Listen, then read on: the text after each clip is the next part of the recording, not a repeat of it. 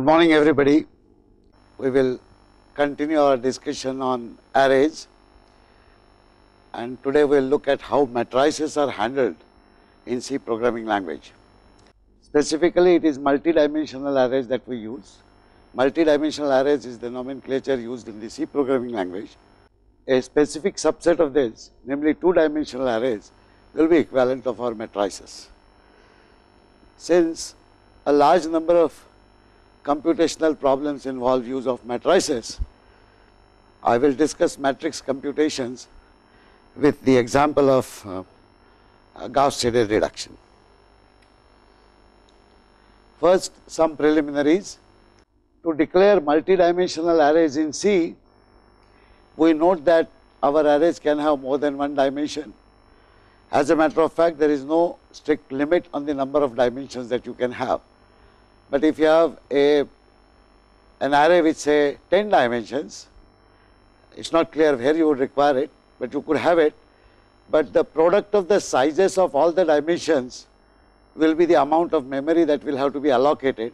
So, that is something that you would like to keep in mind. A typical declaration could be of this form.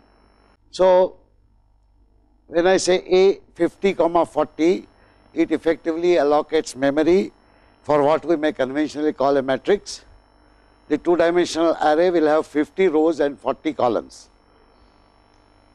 Each element of this two-dimensional array will be accessed by a reference which now requires two index expressions to be specified. So, in a single dimensional array, we said say roll I or roll j. For this two-dimensional array, we will have to say A, I, j. For example, we may have an assignment statement which says A, I, j equal to 37, in which case what the computer will do is it will calculate this index expression. In this example, it is simple I, but it could be I star 3 minus 4, whatever, as we saw yesterday. This index expression is evaluated and the final value becomes the element index for the row number. Similarly, the second index is evaluated and the final value becomes the index for the column number. And then once a row number, column number identifies a specific element, that gets assigned the value 37. So, please note that the name A does represent 50 into 40, that is 2000 elements. However, Aij or any reference of this kind will refer to exactly one element, no more, no less. And that element will be identified based on the values of the row index and column index. We call it row index and column index because it is a two-dimensional array.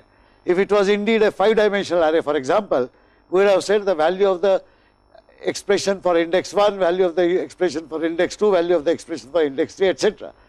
Whatever be the number of indices, ultimately such a reference will refer to exactly one location. We note the usual constraints which are same as those which apply for a single dimension, namely that each index, whether it is a row index or column index, must be within the limits prescribed by the size declaration. So, in this case, the value of I can range from 0 to 49 and the value of j can range from 0 to 39. And we note that all rules for index expression apply to index for each dimension. With this, we consider an important computational problem that arises in many applications which involves the use of matrix. We will specifically talk about representing a system of equations in multiple variables. This material is based on information provided in numerical recipes for C, C++, etc. I will show you the reference at a later stage. As I mentioned earlier, one of the best books I have seen which describes algorithms in details along with a very detailed analysis of how those algorithms have been arrived at. So, we continue our discussion with a simple example. We consider two equations in two variables. 2y plus 4z equal to 8, we call it equation 1. 4y plus 3z equal to 1, we call it equation 2. Actually, all of you will recognize that these are very elementary set of two equations, and generally all our students who come to engineering college would have solved these kind of equations, simultaneous equations very many times. Here the objective is to demonstrate the use of matrices and the method of Gauss elimination by working out that particular algorithm on this simple system of equations first, and then generalizing it for a n by n for a system of n simultaneous equations. So we note to begin with that this system of equations can be represented as a coefficient matrix 2, 4, 4, 3, a matrix of the variables y and z, and the right hand matrix which consists of 8 and 1. So we note that if there are two unknown variables and we have a equation system of two equations in two unknown variables, then we get a 2 by 2 coefficient matrix. Please note that this matrix representation actually denotes 2 multiplied by y plus 4 multiplied by z equal to 8. Essentially, the dot product of the first row and the only column of unknown variables equal to the corresponding element of the right hand side forms equation 1. In exactly the same fashion, 4 multiplied by y plus 3 multiplied by z equal to 1 formulates the second equation. While our students may know matrices and this representation, we can't make that assumption. So it will be useful perhaps to extend this by describing what is a dot product. Even if the term dot product is not known, they will know how matrices are multiplied. So 2 into y plus 4 into z equal to 8 is what amounts to the first equation, should be clarified. Having achieved this, we proceed further to look at how this system of equation can be solved. In particular, we describe the Gaussian elimination. This method we observe depends upon certain standard facts. There are actually two facts which we'll use, which the Gaussian elimination uses. The first fact, any system of equations is not affected if any one equation is multiplied by a constant. That means the equation continues to represent the same factual position. To illustrate, we will say, look at this equation 2y plus 4z equal to 8. We observe that it is same as 1 into y plus 2 into z plus 4, which we obtained by multiplying the equation by 0.5. If we did that, we can now say that we have two equations, 1y plus 2z equal to 4, which is the one which is derived from this first equation by multiplying it by 0.5. We call it equation 1 dash, and we have retained the second equation 4y plus 3z equal to 1. This is equation 2. At this time, some students may naturally ask, why are we multiplying by 0.5? Why not by 0.8? Why not by 7.3? Why not by any other number? While it will become clear why we are doing this, but we can very minutely, very subtly suggest that by multiplying this equation by 0.5, what we seem to have achieved is that the coefficient of the first variable has become 1 now. This 1 has significance, as we shall see later. We then continue with equation 1 dash, which is 1y plus 2z equal to 4, and 4y plus 3z equal to 1 being equation 2. Representing these equations in the form of matrices, we get this representation. So the same equations, we now say 1, 2, 4, 3 yz equal to 4, 1. Notice again that people, if they have not understood the notion of dot product, we can remind them again that this matrix representation really means that the first row is multiplied by first column and is equal to first element of the right hand side. Similarly, the second row multiplied by first column, that summation is equal to the second element. So 1 into y plus 2 into z is equal to 4 is our first equation, and likewise the second equation. We note in passing that the original coefficient matrix, had we represented the coefficients in a matrix form, would be like this. Why do I repeat this here? This is to show a comparison between what was the original coefficient matrix that we have and what is the modified coefficient matrix that we have now derived. We can again subtly emphasize to our students that ultimately when we apply the Gaussian elimination method to a larger set of equations, we would essentially be modifying the coefficient matrix and because of that modification we will also be modifying the right hand side matrix. Y, Z of course represent unknown, which is what we need to determine.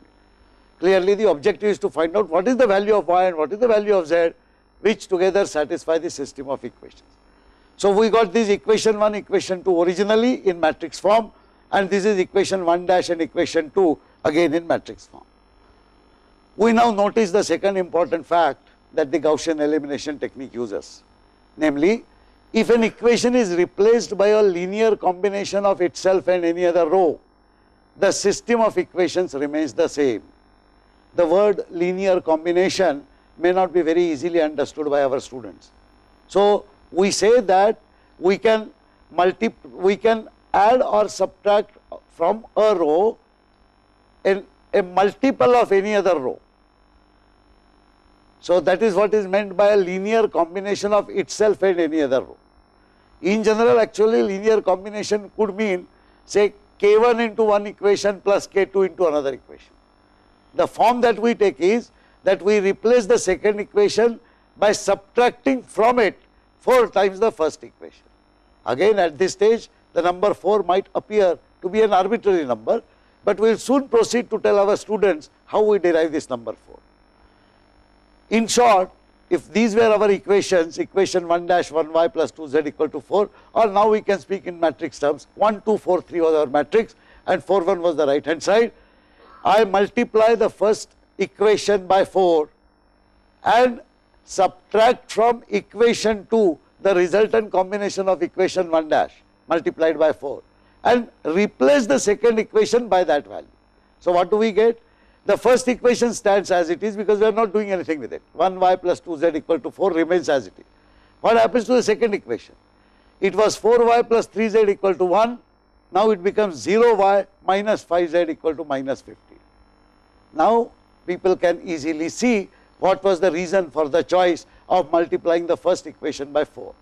In fact, we will remind our students that when they apply these principles normally while solving a simultaneous set of equations, they would like to eliminate one of the variables. Here we are talking about eliminating the variable y. Since y has a coefficient of 4, if I multiply the first equation by 4 and then I subtract that equation from this, I will get 0y. So when I multiply this equation by 4, this term becomes 4 into 2, 8z. When I subtract 8z from 3z, I will get minus 5z. Similarly, when I multiply this by 4, I will get 4 into 4, 16, and when I subtract it from 1, I will get minus 50. So it is a simple linear combination evaluation. We are using this fact, which is a general fact, and we are using this fact to reduce the coefficient of the first variable in the coefficient matrix to 0. In terms of matrices, this was our matrix. When I multiply equation 1 by 4, basically I multiply the first row by 4. When I replace the second row by subtracting 4 times the first row from itself, I will get the second row as 0 and minus 5, which is nothing but the coefficients of the modified equation as we see on the left hand side. And of course the right hand side also stands modified. The first element remains same as 4 because we have done nothing to it. Since we have replaced the second equation, the second value becomes minus 15, which is nothing but the right hand side of this equation. You might find this elaborate explanation not worthwhile for the community of teachers who have assembled here. But again, I will remind you the purpose of this explanation is to indicate that perhaps such details might be essential to convey to our students, not all of whom would understand linear systems of equations really equally well. Anyway, now is the very simple step. Everybody will know now that how to solve this equation. I have 1y plus 2z equal to 4, 0y minus 5z equal to minus 15. From these two equations, we further multiply equation 2 by minus 5. Now this is subtle. We had this 0y minus 5z equal to minus 15. Ordinarily, a student will know that this equation is nothing but minus 5z equal to minus 15. Therefore, z is equal to 3. So he will just divide minus 15 by 5, which is the coefficient of z, because this term does not count. What a student will do naturally we want to indicate how to do it formally in the context of a matrix representation. Notice that we have got 1 here on this diagonal by using the previous operation. We now tell our students that we want to get 1 here, because if the coefficient of z is 1, then whatever is the right hand side is actually the value of z. So in fact, what they would intuitively do for finding out the value of z, namely divide this by the coefficient minus 5, we are actually trying to show that this is done by using the same fact. So by doing this, we will get 1y plus 2z equal to 4 and 0y plus 1z equal to 3. This might appear trivial even to our students, but the idea is to tell them that by doing this, what I do is I get a coefficient matrix of this form. So I have 1s on the diagonal, zeros on the lower triangular portion, and a non-zero values or whatever values I get in the upper triangular portion. It is a 2 by 2 matrix. So the notion of a triangular, upper triangular, lower triangular may not be very obvious here, but essentially we say that we wish to get a matrix from the coefficients which have 1s on the diagonal and zeros below the diagonal. Why? Because by putting these equations in this form, which now we call equation 1 dash and equation 2 dash, starting with the last equation, we can use a back substitution and get the solution for all variables. The last equation itself does not require any substitution, we directly get z equal to 3. Why? Because this coefficient equation represents 0 into y plus 1 into z equal to 3. 0 into y plus 1 into z equal to 3. That is this equation, which means z is equal to 3. So we say we have identified one solution. Having obtained this solution z, we substitute the value of z in the previous equation. The previous equation was 1y plus 2z equal to 4. When we put the value of z, which was 3 here, we get 1y plus 2 into 3 equal to 4, which gives us y plus 6 equal to 4, and which therefore gives us y equal to minus 2. If we had more equations, we can tell our students, we can keep on doing this. This process is called back substitution. So we keep finding out values of the variables at the bottom, move upwards by substituting the values of those variables whose results we have found, and finally we will get values of all the variables. This in short is the method of Gauss elimination. So we note that the essence of the method is to reduce the coefficient matrix to an upper diagonal matrix with all elements on the diagonal as 1, and then we use back substitution. We note that the process is susceptible to round off errors. Why? Because in practice the coefficients will not be nice ones as 1, 5, 3, etc. In real life, for example, if you are simulating chemical processes, or as I said, you are doing some finite element analysis, we are not even talking about differential or partial differential equation sets, but there are many situations where you get a large number of simultaneous equations to be solved whose coefficients are arbitrary real numbers. And if there are arbitrary real numbers, we know that when we represent such real numbers by floating point numbers inside, we have the problem of limited precision. In particular, we recall that if a large value is added to or subtracted from a very small value, the result may not be significantly different from the original value. That is what we say is the impact of the limited precision we can have. We just note it at this stage. In the first course, after all, this is not a course on solution of linear equations. This is a course on algorithms, programming and so on. But we are taking this example to show how matrix manipulation is done in C programming. If our students are interested and if we are so mathematically inclined, we might indicate that there are other variations such as Gauss-Jordan elimination, pivoting, LU decomposition. Many of you would recall these to be the standard techniques which are used in several cases. We also note a useful reference. This is the reference that I mentioned, numerical recipes in C. Actually, this original book was numerical recipes in Fortran. Then when C language came about, they introduced the same numerical recipes in C. Subsequently, when C++ came, they wrote the book, rewrote the book in numerical recipes in C++. There is an interesting dilemma which these people also faced. This is what was raised by some of our participants also.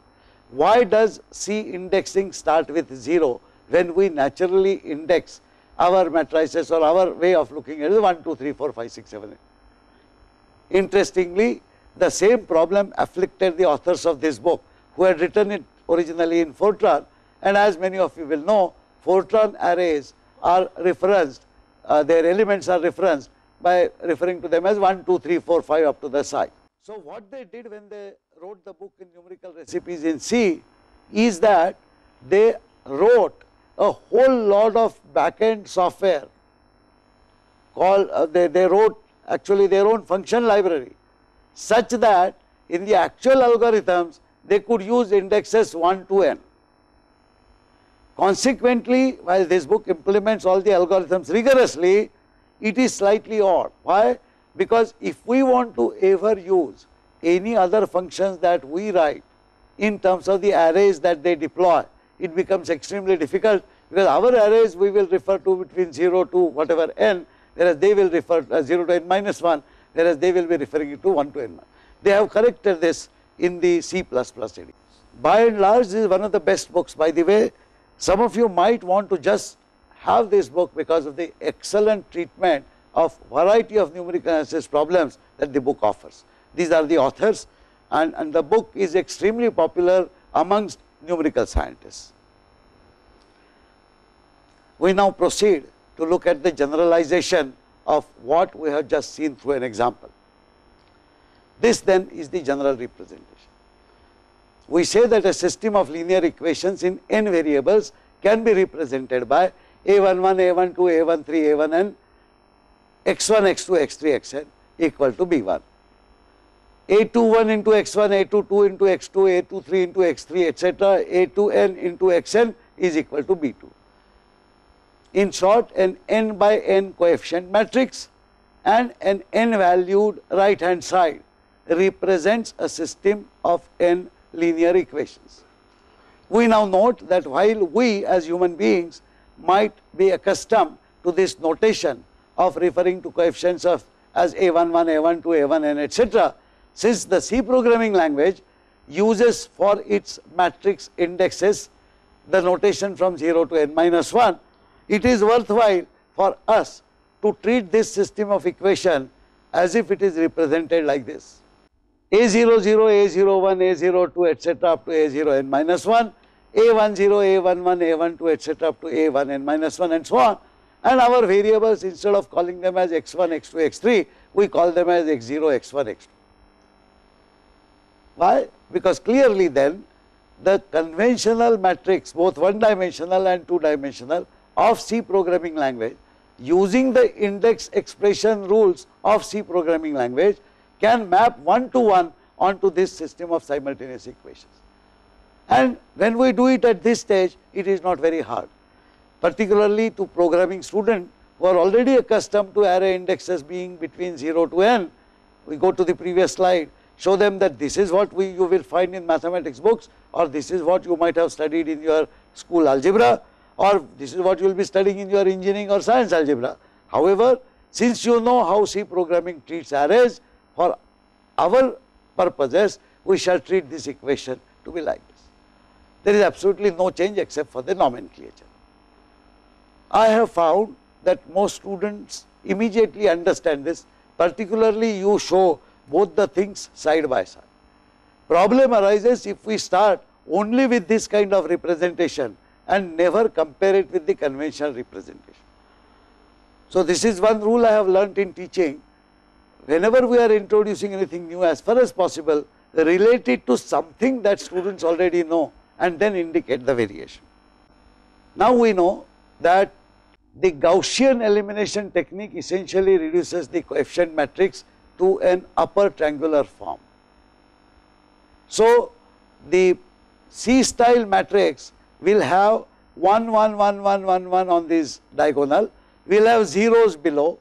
Notice that this is now an upper triangular matrix, because the coefficients will be a01, a02, etc. up to a0n minus 1, a12, a13, etc. up to a1n minus 1, and so on. And of course, these are the variables with the appropriate right hand side values.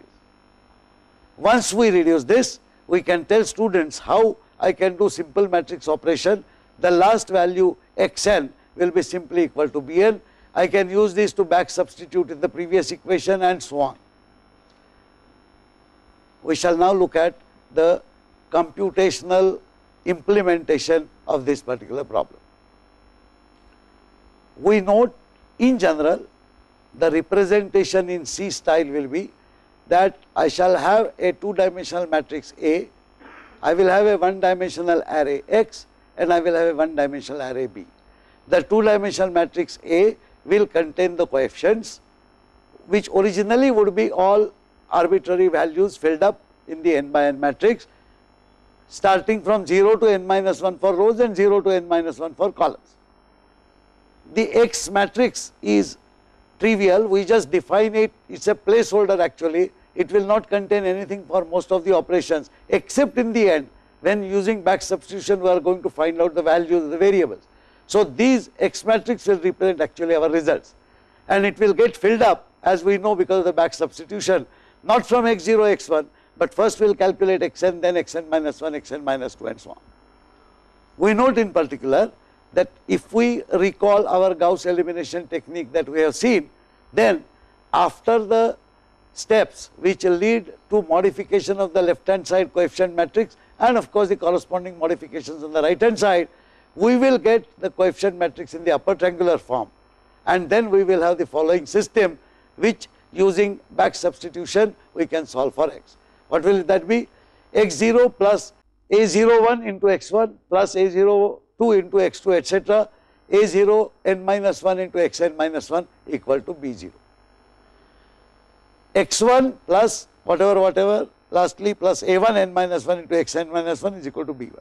Notice that because the coefficient matrix has 1 on the diagonals, the coefficients of x0, x1, x2 etc. will be 1.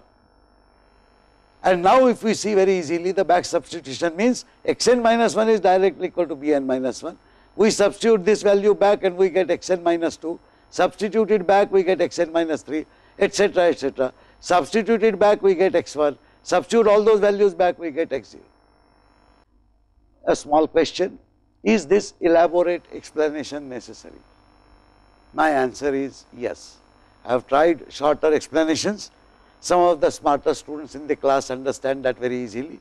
Those who have been playing with simultaneous equations for a long time in their school days or have picked it up in their first year engineering, in the maths portion they can understand it very quickly. But there are a large number of people who are significantly benefited by some elaborate discussion of the Gauss element. So, the question I am often asked by my colleagues, is this a programming course or is this a mathematics course? Thankfully, our course is named Computer Programming and Utilization. As I told you, we do not name the language that we use, although we use a combination of C, C++ for teaching programming principles. But traditionally, we take up an application, explain what that application is about, explain the underlying algorithm, and then work out how the C programming implementation will be, which is what we shall now proceed to achieve. We further illustrate our computations in terms of C matrices. Consider our example equations in two variables, 2y plus 4z equal to 20, y plus 3z equal to 11. We represent y by x0 and z by x1, then this will be represented as this. So, a00 into x0 etc., where a00 is 2, a01 is 4, a10 is 4, a11 is 3. They are namely the coefficients here. Okay. Now, we write the C program. Once again I will remind you, the only reason why I am calling this Gauss.cpp is because I am going to use C in and C out. Other than C in and C out, there is no feature in our programs which does not match one to one with the features of C. So, we are essentially writing C programs, but including input output statements of C++ for the reasons that I had mentioned earlier. So, for that purpose I of course have to say include IO stream using namespace std etc. I declare all my variables and arrays. I, j, k, n are common sense indexing variables that I will use. N is the size of the system of equation. I define mat A as matrix A, mat B as matrix B, and x as the variable matrix. I describe as divisor, factor and sum as float. These are the computational variables or placeholders that I will require during my computations. I have the usual input portion which reads all the values. I read a matrix A first. Since I have to, it is an n by n matrix, I start by reading n, and then I read the coefficient matrix in row order. So, for first row I equal to 0, I read all the columns, then for row I equal to 1, that is second row, I read all the columns, etc. I do exactly the same thing in matrix B. Matrix B is a single dimensional array, so there is only one column. For I equal to 0 to n minus 1, I read all the elements of matrix B. Having obtained the input, I now proceed to do the Gauss elimination. Since we have discussed an example of a 2 by 2 equation system, it is not very difficult for our students to understand these things very quickly. What I do? Divide each row by the coefficients on the diagonal. People will recall that the purpose is to get 1 on the diagonal, and therefore multiplication for any system when I proceed any row. So, I am starting with I equal to 0. So, I start with that row, and in that row I make the coefficient of the diagonal 1. So, I calculate the divisor mat AII, which is the diagonal on the ith row. Please note, I am starting with the 0th row, and please also note that before I complete this, for any row I would have got by the elimination zeros in the lower triangular portion. So, for this row I say divisor is mat AII, and I simply say mat AII equal to 1.0. I am forcing it to 1, and now recalculate all coefficients in that row. So, for j equal to I plus 1, j less than n, j plus plus, I recalculate the I comma jth coefficient of mat A by dividing itself by divisor. Divisor is the diagonal element. Why I do not do that for even II? Please note that mat II is desired to be 1. I am dividing each row by the coefficients on the diagonal in order to get that as 1. There is absolutely therefore no harm in forcing that to be exact 1 or as close to 1 as possible, because we know that internally the decimal fractional numbers and binary fractional numbers in which form the computer stores our number do not have 1-to-1 match. And that is because 1 by 10 cannot be translated into an exact binary fraction. That is a matter which we have not yet discussed. I would suggest that the teachers amongst groups deliberate on this issue to discover what is the implication. Anyway, now normalize the corresponding right hand side element, because I have to divide the right hand side element also by same, I get this. So far so good. All that I have achieved is I have taken each row and converted the element on the diagonal to 1. Now replace subsequent rows by subtracting the appropriate portion of the ith equation from it. So, I am considering ith equation, initially I is 0. So, for if I plus 1 is less than n, because I should have a subsequent row. If I am already at the last row, there is nothing else to be modified. So, I just check whether there exists I plus 1, that means I plus 1 should be less than n, at most it should be equal to n minus 1. Then for a value of k varying from I plus 1 to less than n, I do the following. I calculate the factor which is mat A k comma I, and I set mat k comma I to 0, because that is the purpose of the elimination. Notice what we are doing. We are now reducing the matrix row by row into an upper triangular form. So, just as I force the diagonal element to 1, I force the k comma I element to 0, because that is what I am going to achieve after the substitution. And what do I do after the substitution? Not after substitution, after the subtraction of a linear combination and so on, which is what we attempt. So, for j equal to I plus 1 to n minus 1, that means for all the elements in the I plus 1th row, I calculate mat A kj equal to mat A kj minus factor times mat Aij. So, mat Aij is the deciding row, its multiple, that is factor, I am subtracting from the kth row corresponding jth element.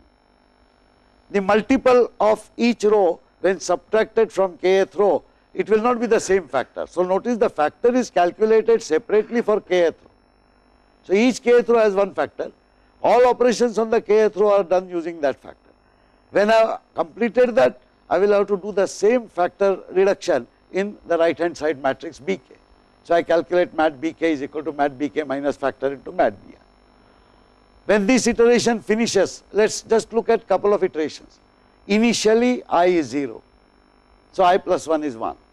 So I start with k equal to 1 to n minus 1. So for each row, second, third, fourth, fifth, or the row index number 1, 2, 3, 4 up to n minus 1, let's take the next row. First row I have got 1 on the diagonal. Second row, the first element I am setting to 0 because it is below the diagonal.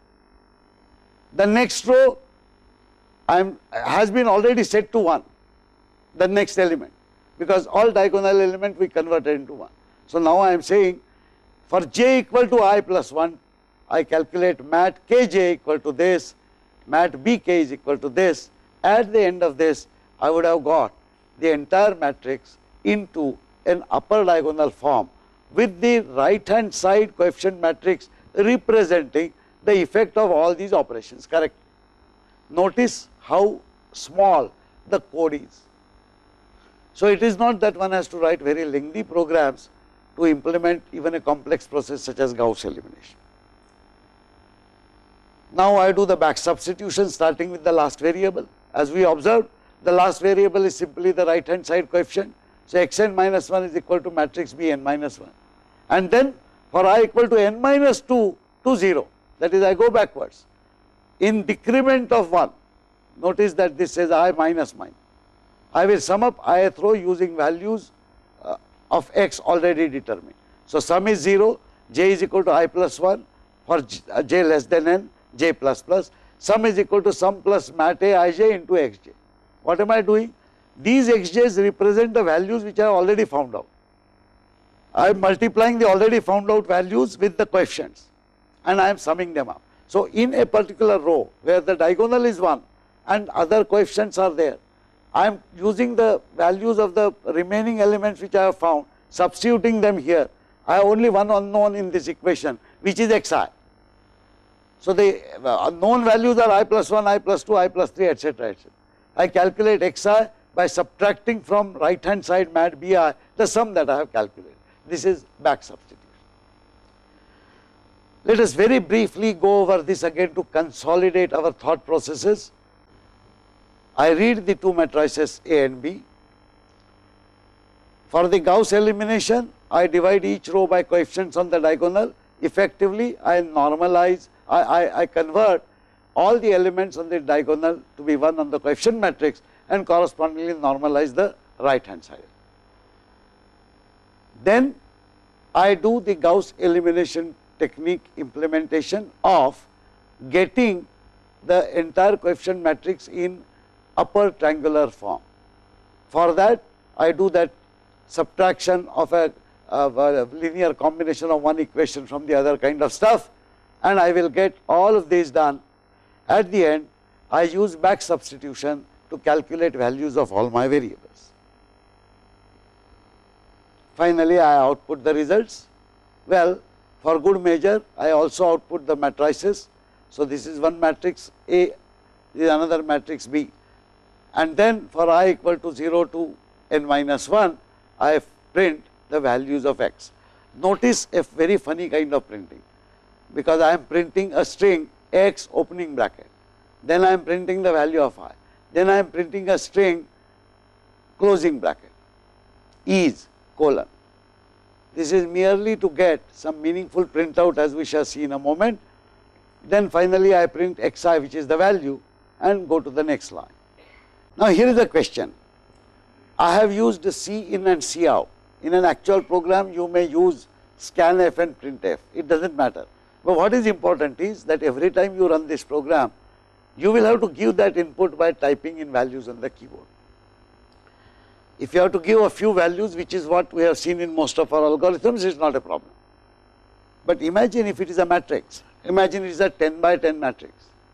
So you have to give 100 values, not actually 100, you have to give first n, which is 10, then you have to give row by row 10, 10, 10, so 100 values, plus you have to give the 10 values on the right hand side. So 111 values you have to type. Now suppose you run this program and you find there is some problem, the program is not working properly. You go back, check that program, correct it, run it again. Again you have to type in 110 values. this seems silly. For that purpose, we look for some shortcuts. Fortunately, the Unix operating system provides us with that shortcut. In fact, there are some other facilities I would like to discuss, both of them at this juncture. So, as I observed, ordinarily we use the keyboard to give our input data and screen to see the output values. But if we have to repeatedly execute a program during trials, then the same input has to be given again and again. Also, once a program executes, if its output comes on the screen, we read that all right, but next time when we run it again after making some changes, we get some other output. Usually we would like to compare this output with the previous output, but the previous output has gone with the screen. So, getting output only on screen, it is good, provided I am just running a program to get final results, the program is perfectly working. But during the development stage, I may want to retain the output of these programs at least 2 or 3 major runs for comparison purposes later. Just as you saw when I had shown you the results by running the pi estimation program using time. How do you do that? Well, this is the objective to see here. If the input values are large in number, we know we can store these numbers in a file. What is a file? It is a text file like our program file. Such a file is pre-edited and it contains the required input data in the prescribed format. For example, roll marks.txt, we have roll numbers and corresponding mark. Roll number mark, roll number mark, roll number mark, that could be one format. In this particular case also, we could prepare our input data in the desired format. The question is, how do we make my computer read data not from keyboard but from a file? For that, there is a very simple facility called redirection.